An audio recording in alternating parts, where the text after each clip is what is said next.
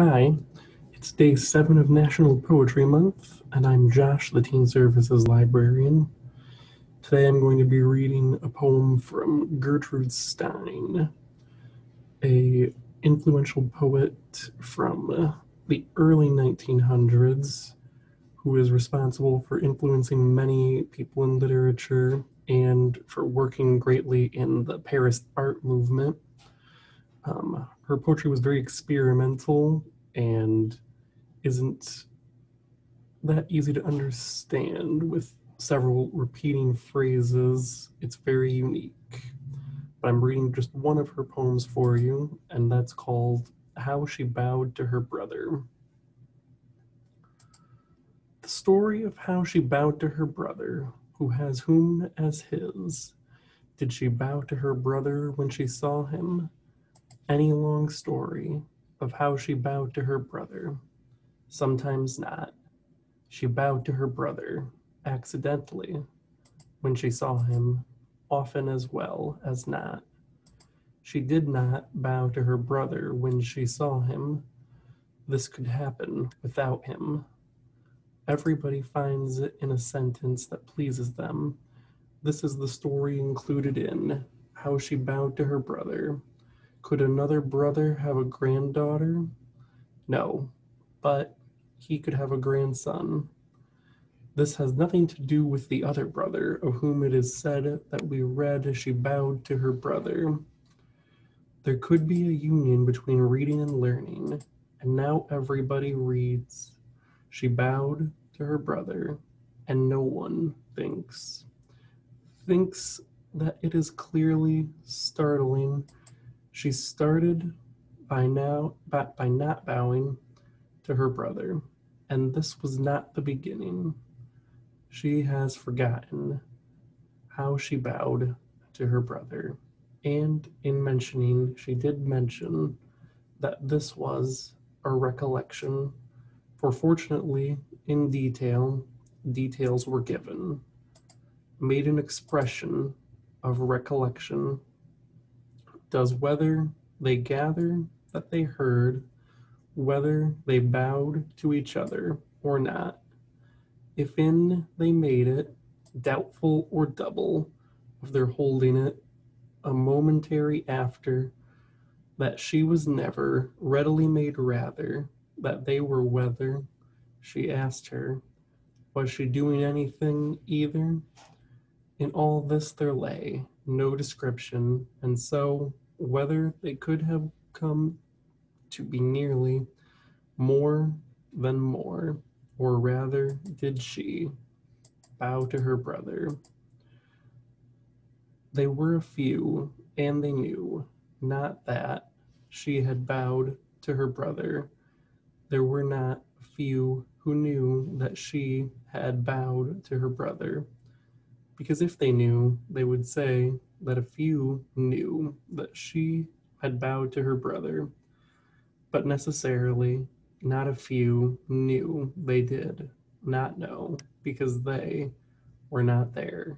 There are not a few who are there because nobody was there, nor did she know that she was there to help to share, and they can be there to tell them so that they know she bowed to her brother more there than there. It might be easily pointed out by the chance of a wish, no wish, he might not wish not to be easily pointed out by no wish, which they might easily not be pointed out as a and not the wish. It is not to be pointed out that there is no wish, not a wish. She bowed to her brother, was not easily pointed out, and no wish, which is and easily pointed out, and no wish. She and no wish, which is not easily pointed out, and so which, they, and no wish, which and not, easily pointed out. She bowed to her brother, and no wish, and no wish, and not, easily pointed out, and no wish. For them which to wish, not which easily pointed out, and no wish, which she no wish, easily pointed out, which she easily pointed out, which she bowed to her brother, and which, if she had been likely to restate that doors which relate an advantage to their advancing, and not at all as a coincidence, she bowed to her brother. This was a chance that might have happened minutely to interrupt a white dog who can occasionally, in instance, no once, count alike. She bowed to her brother. For and counts alike she bowed to her brother. Could be lost by their leaving, is at lost by the time in which they feel they will it is indebted, that able presence as very much and idle. If she were walking along, she would be bow to her brother. If she were riding along, she would be not as bowing to her brother. As she rode along, easily by driving, as she rode along, she bowed to her brother. It is true, as she drove along, she bowed to her brother. Just like that, she bowed to her brother. They were there. That is to say, they were passing there. They were passing there, but not on that day. And with this to say it was said, she bowed to her brother, which was a fact.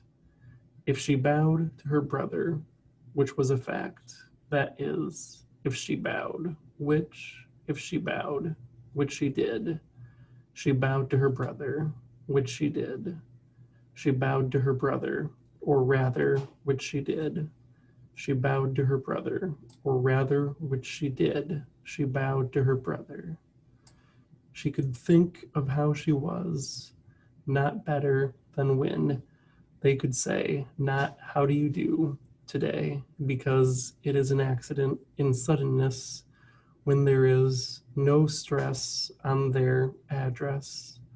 They do not address you by saying, rather, that they went by and came again, not as or why. It is what is, even not always occurred, just by the time that it can happen. To be curious, she bowed to her brother, and why again? In there should have been not more than that, which she bowed to her brother, by which it is in tendency to more, by which it is in tendency to not, have had she in the three. She bowed to her brother. Would it be, in a way, not they? Would not they be, in a way, that is to say, she is to say, did she bow to her brother? In which way did she come to say it was that way? She bowed to her brother.